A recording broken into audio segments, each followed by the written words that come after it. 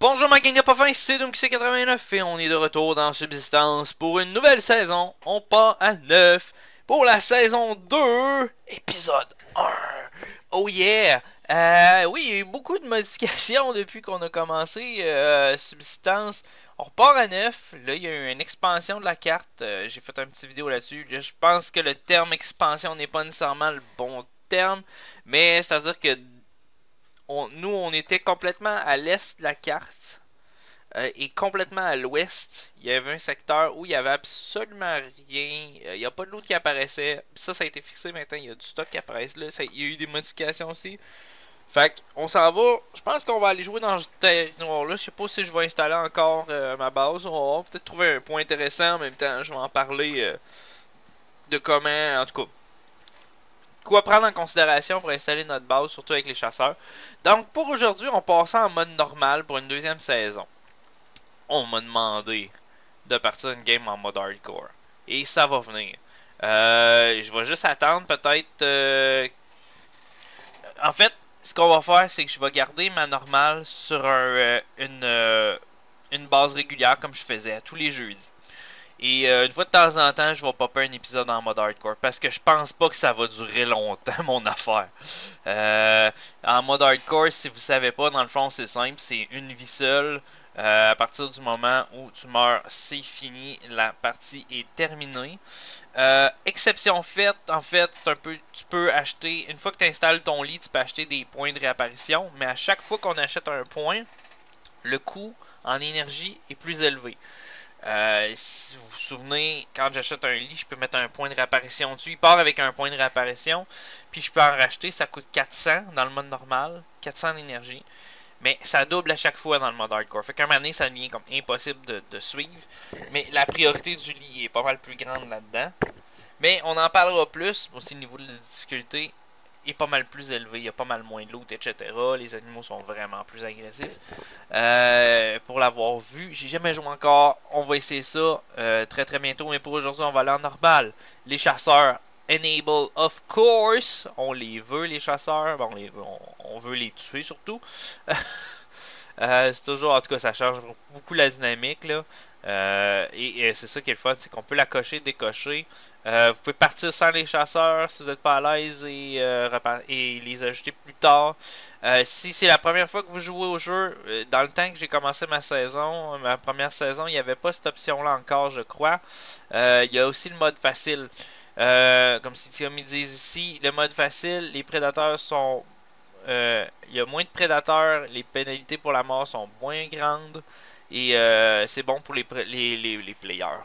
C'est bon pour les joueurs qui veulent soit focuser sur le building ou qui veulent apprendre tranquillement pas vite le jeu. Si vous voulez vraiment construire un truc de fou, vous voulez pas vous faire écœurer, ça peut être la solution. Si je comprends bien, on peut changer la difficulté entre easy et normal, même sur une partie qui est déjà commencée apparemment. On peut pas aller en mode hardcore, mais on peut aller de normal à easy. Je sais pas si ça prend effet, là, j'ai jamais essayé. Mais d'après moi, en tout cas, il y a une raison pourquoi on est capable de switch entre les deux. Fait qu'on passe en normal. Et c'est parti.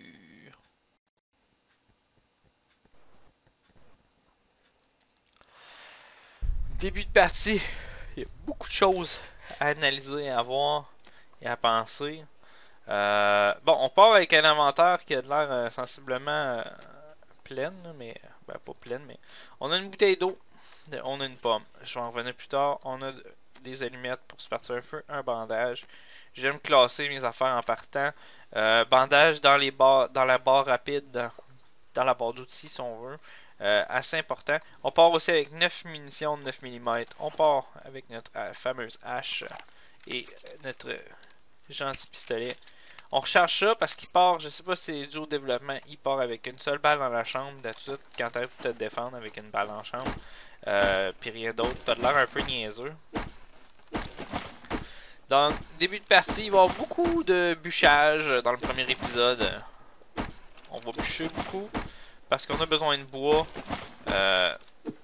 énormément au début.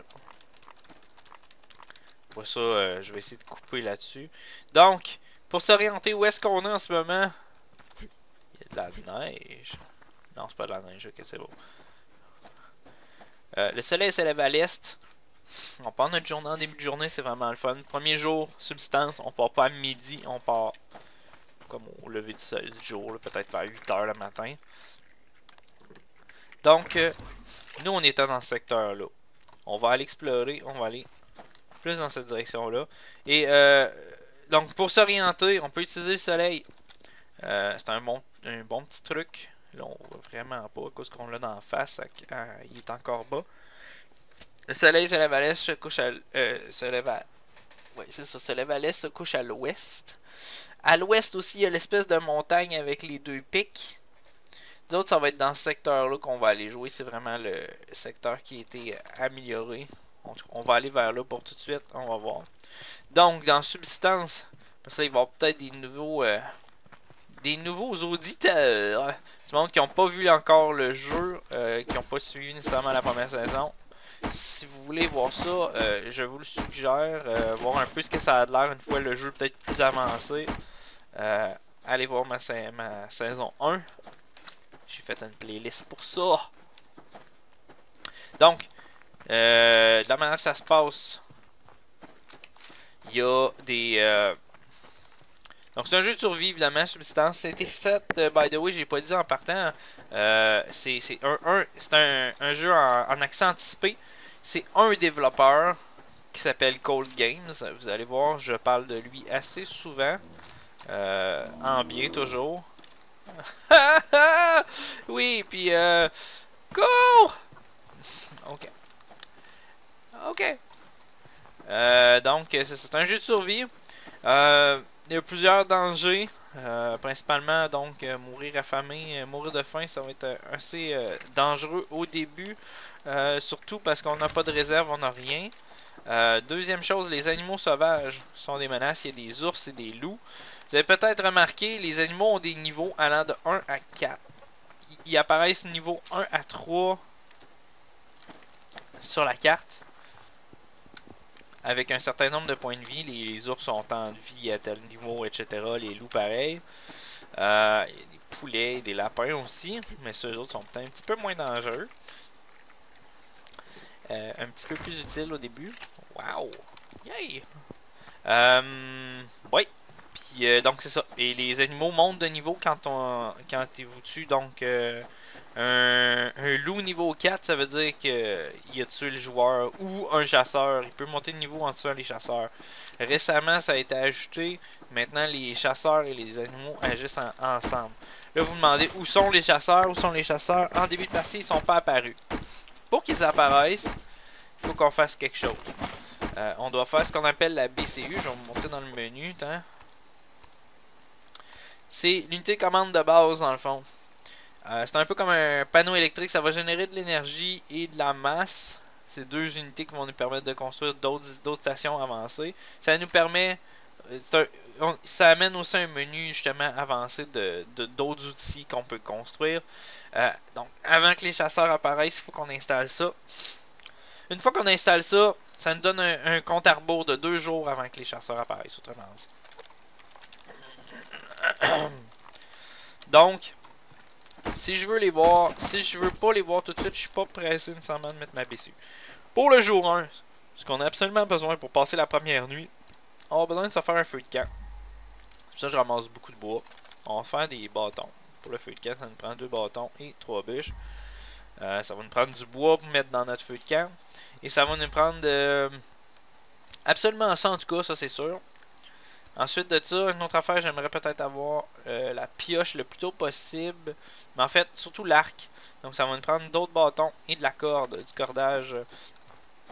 Le cordage, on va trouver des petites plantes au sol de fibres. J'en ai pas vu beaucoup d'ailleurs à date.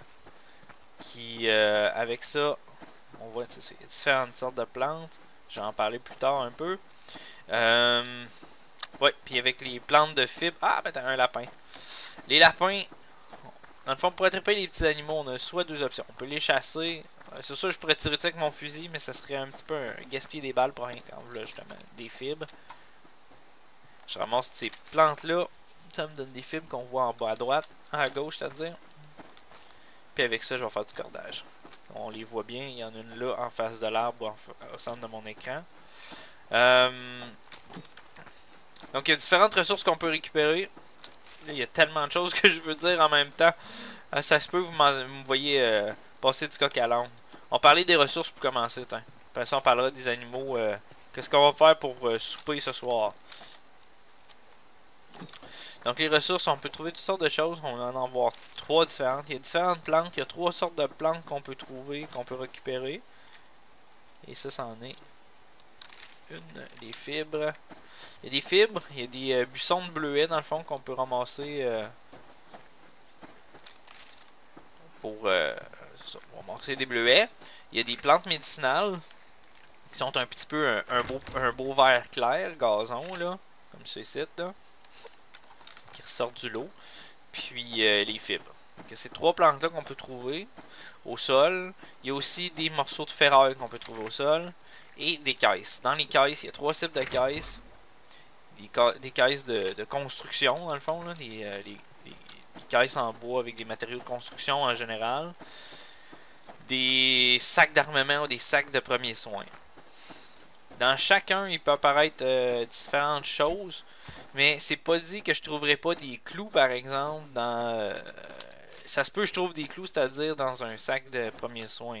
Mais il y a plus de chances qu'ils apparaissent, exemple, des bandages, de la nourriture, etc. Ça m'amène ici à parler une chose bien importante à faire au début. Au début, toujours en fait. C'est-à-dire de prioriser ce qu'on ramasse. Les choses qui apparaissent au sol apparaissent au hasard sur la carte et apparaissent et restent là pour un certain temps. Donc je vais prioriser de récupérer, exemple, une caisse parce qu'il y a beaucoup plus de butin à l'intérieur que d'aller ramasser un morceau de fibre. Ou aussi, c'est de prioriser qu'est-ce qui est le plus précieux à récupérer. Aussi en considérant qu'est-ce que j'ai le plus besoin. Si j'ai vraiment besoin de fibre, c'est sûr je vais aller chercher, je vais faire un petit détour pour ramasser la fibre en premier. T'sais. Je vais tout de suite crafter mon feu de camp. Parce que là, on va regarder pour faire aussi 3. Ça me prend 5 bâtons pour mon arc. 4, 5. Alright. Niveau alimentation, parce qu'il va falloir manger ce soir. Ça devient rapidement. Ça va devenir rapidement un problème. On partait, c'est ça, avec une pomme et de l'eau. Ce qui est vraiment génial dans Subsistance, en tout cas, moi ce que je trouve intelligent, c'est qu'il y a une diète à tenir. On peut se nourrir, on peut pas que de se nourrir de fruits ou que de viande. Il faut qu'on aille les deux. On est ici en bas, à droite, plein d'indicateurs. Bon, le cœur, c'est nos points de vie. L'éclair, c'est un peu notre stamina, notre énergie pour courir en ce moment. Ça va toujours à courir. Je peux bûcher du bois et ça consomme pas de stamina. Pour l'instant, ça se peut que ça change dans le futur. Oh! Et ouais, ok. Parler des animaux sauvages très bientôt. Ils sont tannants des fois. Ok. Autre chose, bon, ok. Notre faim en général est sur la barre du haut. Et là, on a 3 barres différentes pour gérer ça. On a l'hydratation, on a les fruits et légumes et on a les protéines. Donc, ça me prend les deux en fait. Ce qu'on peut faire, un petit truc magique au début. On a besoin de s'hydrater et on a besoin de fruits et légumes. On peut faire de l'eau au bleuet. On la mixe. Et là, j'aurais dû montrer quelque chose avant. Ok, on va essayer de. Je la boirai pas tout de suite. Je vais essayer de trouver une autre bouteille d'eau. Ça serait pas peu pour vous montrer une comparaison. Parce qu'en fait, les deux séparés, ça donne moins de nutrition. Ah, ben super, merci, une bouteille d'eau, justement, que je disais. C'est une boîte de construction, puis je trouve une bouteille d'eau à l'intérieur. Donc, si on regarde les statistiques que ça nous donne absolument rien excepté de l'hydratation, la bouteille d'eau, évidemment. 29 d'hydratation. Les bleuets vont nous donner 13 pour les fruits et légumes, 4 pour la faim en général et 3 d'hydratation. Et la bouteille d'eau va me donner 34 d'hydratation. Faites le calcul, 29 plus 3, ça donne pas 34, ça donne 32. Donc plus d'hydratation, plus de faim en général, ça me donne plus 5 au lieu de plus 4. Et fruits et légumes plus 15 au lieu de plus 13. Donc c'est un petit peu plus rentable de boire l'eau avec les bleuets à l'intérieur. Évidemment, je ferais pas ça si j'aurais pas besoin de boire, mais en général, il faut boire. Les fruits et légumes contiennent de l'eau. Oh, là on a un poulet. Alors ce qu'on va faire, c'est notre souper, ça là. Lui c'est une partie de notre souper en tout cas. Moi. Je ramasse les fibres en chemin, il faut que je le retrouve. Ouais. Fait que si je vais attraper les poulets, je peux les attraper à la main. Juste à courir en arrière, puis à un moment donné, ils vont comme s'arrêter. Ouh là, il est fuck le chien qui accrochait dans l'arbre. Et là, vous me voyez sauter en arrière, c'est un temps un petit peu fou. Mais on dirait que ça va mieux pour les attraper. J'ai l'impression qu'ils comprennent pas dans quelle direction tu t'en vas parce qu'ils essaient moins de t'éviter. Donc là, j'ai un poulet en vie dans mon inventaire. Il va mourir de faim tranquillement, pas vite. Parce qu'on peut éventuellement se faire un genre de poulailler et les conserver et les élever finalement. Alright. Les allumettes, ça c'est un gros must en début de partie. Là, on est parti un peu dans toutes les directions. Il est quasiment midi. De mémoire. On va aller vers l'est. Plus un peu. Ah, un autre poulet. Ça va nous en prendre plus qu'un pour nous nourrir pour la soirée. Évidemment, si je suis capable de faire des réserves. Je garde le poulet comme ça en tant que tel dans mon inventaire. La viande va pourrir.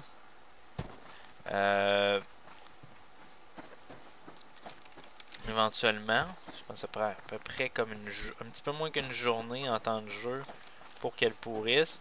Mais tant que l'animal n'est pas dépecé, elle pourrira pas et ça va probablement changer dans le futur. Et là, on voit un loup et un ours. Ok. Ouais, c'est ça. Je les garde dans mon inventaire. Je les garde dans mon inventaire comme ça. Après ça, ce que je vais faire, c'est que je vais pouvoir les tuer ou les dépecer, whatever. Et faire cuire la viande et ramasser. Ils vont me donner de la viande et des plumes. Les plumes vont être très utiles. Surtout pour faire des flèches au début. On va en avoir grandement besoin.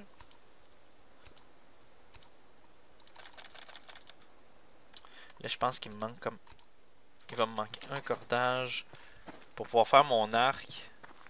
Ultimement, ça va me prendre plus de cordage. Il faudrait que je commence à me faire une plateforme au moins pour la nuit. Oui, ok, c'est ça, c'est de ça que je parlais. C'est cool comme endroit ça. Oui, la viande pourrie. Mais on peut pas tomber malade encore comme c'est là. On peut manger de la viande crue.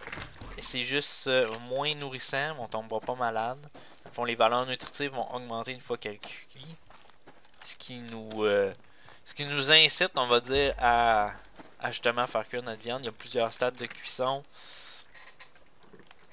Si vous mangez votre steak saignant, ben dans Subsistence, vous êtes mieux de le manger bien cuit. Un lapin, que je pense que c'est un poulet. Je cours pas après ça. Les lapins, c'est sûr que je suis pas capable de l'attraper.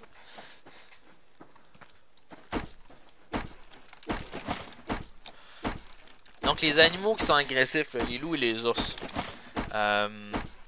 ils marchent avec un périmètre autour de eux dans le fond, dans lequel ils vont être agressifs, ils vont nous attaquer. Donc quand on s'approche de eux, on va entendre un premier grognement. Ça veut dire « Hey, t'es sur mon territoire. Décalisse. » Une fois qu'ils grognent une deuxième fois, ils vont commencer à s'approcher vers nous dans l'intention de nous attaquer. Ils vont y aller tranquillement à la marche, dans le fond, ben à la marche, ça marche pas, mais un pas lent pour commencer, jusqu'à ce qu'ils soient à une certaine distance. Quand on est vraiment proche de eux, ils vont nous courir après. Donc, la barre de stamina, c'est important qu'elle soit au plus haut possible pour pouvoir se sauver. Pour l'instant, là, c'est sûr, vous me dites, t'as un pistolet, pourquoi tu les attaques pas? C'est bien simple parce que un pistolet avec 9 balles, j'en ai probablement pas assez ou juste assez pour tuer un ours. pour l'instant, on va se tenir loin. Les armes, on peut éventuellement les améliorer aussi pour qu'ils fassent plus de dégâts, changer la vitesse de chargement, toutes sortes de choses bien utiles. Ok, on construit des planches, parce que c'est ultimement aussi ce que je voudrais faire dans le jour 1. C'est ça ici, c'est une plateforme pour commencer un peu notre campement. Là, j'ai vraiment pas trouvé d'endroit qui est plus à... Je veux pas aller trop à l'est non plus, je veux pas être trop proche de la frontière. Et c'est simple, c'est parce qu'en fait, dépendamment de l'endroit, on va refaire cette phrase-là. Les chasseurs vont s'installer à quelque part autour de votre campement à partir du moment où vous construisez votre campement. Peu importe où vous construisez votre campement, il y a des endroits attitrés ou des secteurs attitrés où les chasseurs vont s'installer. Et oh, ça c'est une autre affaire. C'est une caisse verrouillée. Ça va me prendre un kit de crochetage, un pick-lock pour l'ouvrir. La première BCU que je vais installer va m'en donner un pour gratis. Mais ensuite de ça, ça coûte une petite fortune à faire, mais ça vaut la peine parce que là-dedans, il y a du stock. Il y a beaucoup de ressources, puis il y a des ressources des fois plus avancées que faudrait que je crafte finalement, qui sont déjà craftées. Ok. Donc, oui, c'est ça. Les chasseurs s'installent autour de notre base. Ce qui veut dire que faut planifier. Puis ils nous bloquent comme un peu les accès à certains endroits à cause de ça. Parce que si je passe trop proche de leur territoire... Oh, j'aime ça ici. Si je passe trop proche de leur territoire, je risque de les attirer. Puis ils vont m'attaquer, ils vont me tirer dessus. À ce moment-là, j'ai comme pas mal juste une option que de me défendre pour les tuer. Une fois que je fais ça, il y a maintenant un système de vengeance dans le jeu. C'est-à-dire une fois que je vais tuer des chasseurs, le lendemain, ils sont pas juste là puis ils glandent dans leur campement. Ça se peut qu'ils t'attaquent pour aucune raison, c'est rare. Mais ça se peut aussi qu'ils... en fait, si tu les attaques, si tu les tues, ils vont t'attaquer, ils vont te rattaquer en vengeance le lendemain. Ça serait un bel endroit pour construire. Il y a beaucoup d'arbres autour. Pourquoi j'aime cet endroit-là? Je peux sortir dans toutes les directions. J'ai pas de limitation. À part quelques rochers dans le proche là. J'ai un arbre qui me donne beaucoup de bûches. Et je suis un point surélevé. Donc ça c'est un gros plus. D'avoir un point surélevé, ça me permet... Hey, j'ai 2 arbres de 6 bûches juste à côté. Je manquerai pas de bois pour tout de suite. Et ouais. On parlait des ressources qu'on peut trouver aussi. J'en ai pas parlé parce qu'en premier épisode, c'est pas tant utile. Il y a aussi des minerais qu'on peut récupérer. On peut trouver du fer comme ça, du cuivre, du zinc et du potassium. Du phosphore, j'ai toujours phosphore. On peut les miner avec la hache. C'est juste extrêmement long. Elle me prend 20 coups versus la pioche qui va me donner plus de ressources. 2 va prendre beaucoup moins de temps à utiliser.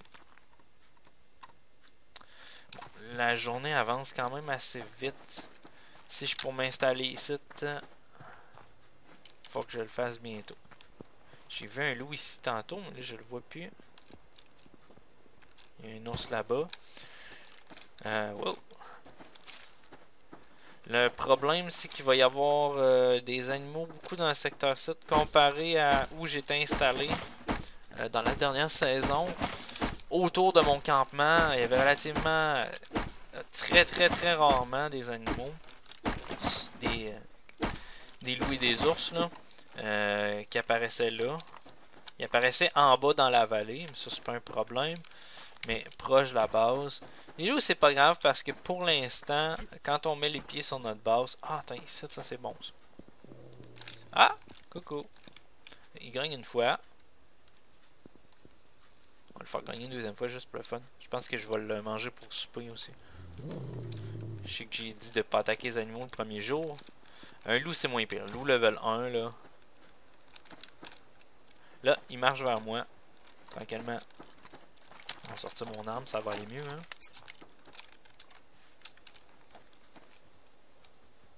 Là, la clé, c'est pas de gaspiller trop de munitions. Comme ça. Normalement, 5 balles, j'aurais dû le tuer, là. Mon premier coup, parti dans le ciel. Et là, je suis un peu dans le trouble parce qu'il me reste juste 5 munitions. Je vais pouvoir crafter des munitions avec certaines choses. On trouve des douilles. On peut trouver des munitions déjà faites, mais on trouve aussi des douilles, puis des douilles ici, puis de la poudre à canon dans les... principalement les caisses d'armement. Donc là, je viens de ramasser 2 gros steaks. Fait qu'on va avoir de la viande en masse pour la soirée parce que l'on s'en vient en carence assez sévère en termes de nourriture. Puis ça, c'est du gras animal qu'on va pouvoir transformer éventuellement en biocarburant, qui va nous être très utile dans le futur assez proche. Ouais, je pense que je m'installe ici. Ouais. Face dos à la montagne, c'est pas pire, je vais être proche de la montagne. Et face comme ça vers l'est.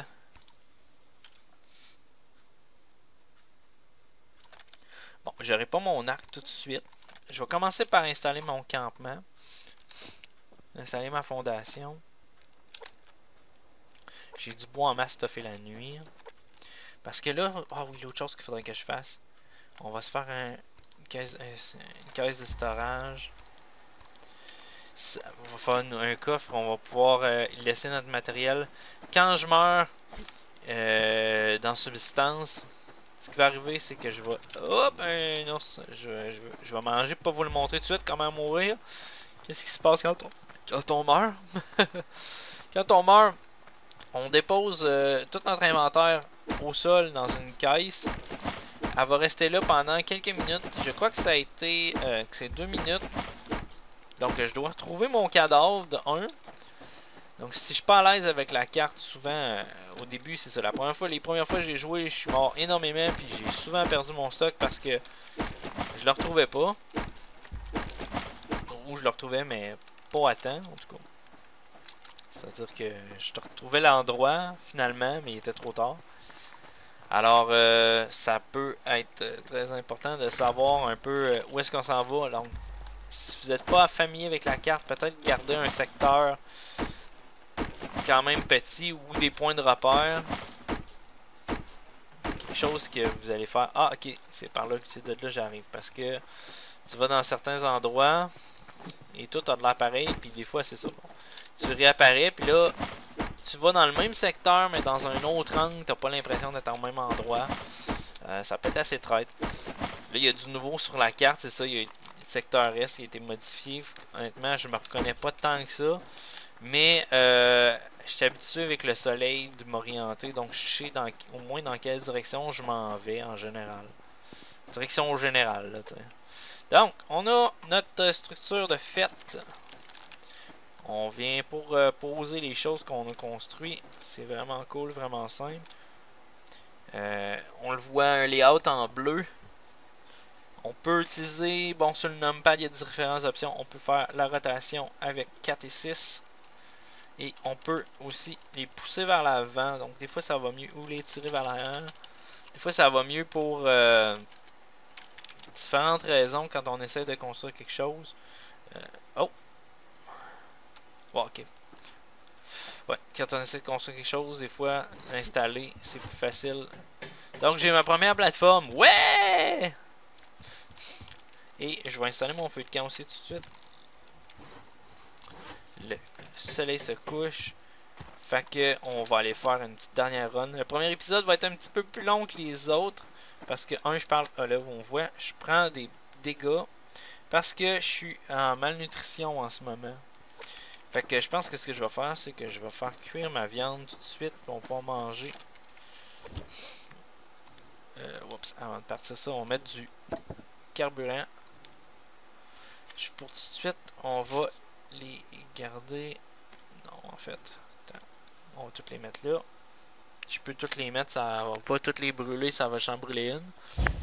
On passe ça, et là, on voit les sections cook pour cuire sont en rouge, ça veut dire, ok, c'est chaud, je peux faire cuire ma viande.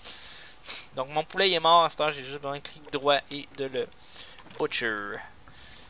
Et là, on va faire le coffre.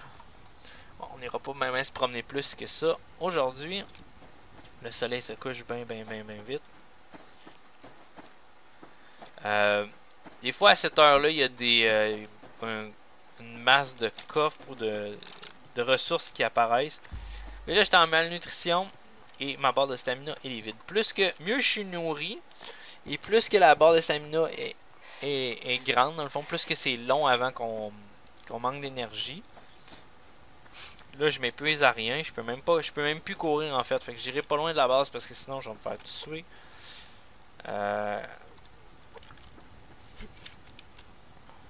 Ouais. Je peux pas me sauver d'un ours. C'est la mort assurée. Donc là, c'est ça. Donc la viande est marquée slightly cooked, donc légèrement cuit, un peu saignant si on veut. Et elle va passer à un autre stade, comme ça ici. Bien cuit. Merveilleux. Donc on va faire cuire le reste de notre poulet aussi. On peut les faire brûler aussi. Il faut faire attention, pas les faire brûler. Si je les fais brûler, ben ils ont presque plus de valeur nutritive. C'est pas génial. Fait que là, on va manger ça. Et vous voyez, là, mes protéines montent pour les steaks. Ça nous donne pratiquement juste des protéines. Fruits et légumes 3, c'est vraiment pas significatif, là.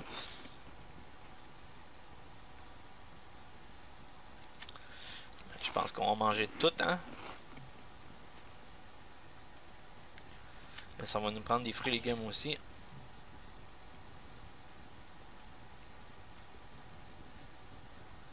Fait qu'on va survivre la première nuit comme ça va super bien. Je suis content. J'aurais aimé avoir l'arc le premier jour, mais j'ai pas trouvé autant de fibres que d'habitude. Honnêtement, vient un temps où on en a tellement qu'on sait plus quoi en faire, là. Je vais garder le cordage sur moi avec les bâtons parce que éventuellement je vais pouvoir la crafter le plus tôt possible. Puis peut-être de quoi faire des flèches. Pour les flèches, c'est un peu bizarre, là. Ça nous prend des clous. C'est la seule chose qui ressemble à une pointe pour l'instant. Point qu'éventuellement il va y avoir des pierres qu'on va pouvoir utiliser. Ça va sûrement venir dans le futur. Je n'ai pas de promesse là, c'est juste que j'ai l'impression, la manière que ça fonctionne, on va avoir ça. Donc j'ai besoin des bâtons aussi. Et des plumes. Donc on va regarder ça, la recette pour les flèches là. 2 clous pour 2 bâtons pour une plume. Donc ce qu'on fait, c'est qu'on fait 2 plumes, 2 flèches avec ça. Ceci c'est une barre de protéines. Fait qu'à part la viande, c'est la seule chose qui va pas me donner des protéines. Je vais laisser mes réserves ici. Si jamais je meurs, au moins je perds pas tout. Les munitions que je peux pas utiliser encore, on va laisser ça là. Alright. Bon, on a une bonne première journée. Oh, je suis en train d'oublier ma viande. Faut pas que je l'oublie là, pas qu'elle brûle. Je vais la garder dans mon inventaire pour tout de suite. Genre, je peux la garder un bon moment parce que là, je pense que je défoncerai. Fait qu'on va attendre la fin de la journée pour la fin de la nuit. Pourquoi ça me prend mon feu de camp? J'en ai pas parlé, hein. C'est quand même en haut à gauche une température à gérer. Et dépendamment des vêtements qu'on porte, on peut tolérer une certaine température. Et voilà, staying warm. Allumez-vous un feu parce qu'il fait fret. Anticipée. Quand je suis proche du feu, pardon, je vais pouvoir rester au chaud. On peut voir ici un peu nos vêtements, le pourcentage de protection qu'il nous donne contre les dégâts et la température tolérée. Donc je peux tolérer jusqu'à 2 degrés en ce moment. En bas de ça, je prends du dommage de froid. Ah oui, puis l'autre chose que je vais faire quelques munitions de 9 mm. Au moins avoir un chargeur plein, ça serait pas pire. Avec les peu de douilles que j'ai trouvé, douilles et poudre. Alright!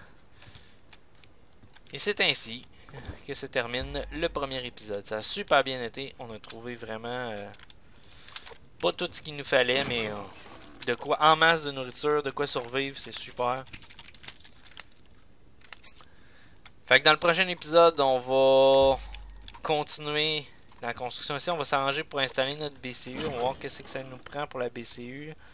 Je pourrais probablement déjà l'installer. Ça nous prend 6 de ferraille, j'ai ça. En beaucoup plus que ça. Les composantes électroniques 4 fois jeune en masse. Puis du bois, mais c'est pas un problème à trouver. Fait que j'ai ce qu'il me faut pour installer la BCU. Il va juste nous manquer d'installer un mur parce que ça s'installe sur un mur. Donc ça nous prend au moins un mur et une plateforme avant d'installer la BCU. Fait que prochain épisode, on installe la BCU, on fait notre mur, je prends notre arc et une pioche, pourquoi pas, tant toute la gang.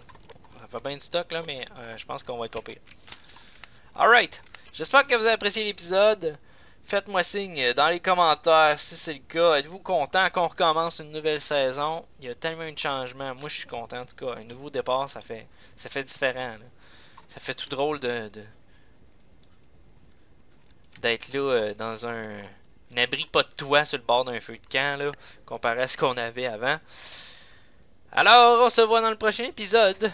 Bye bye!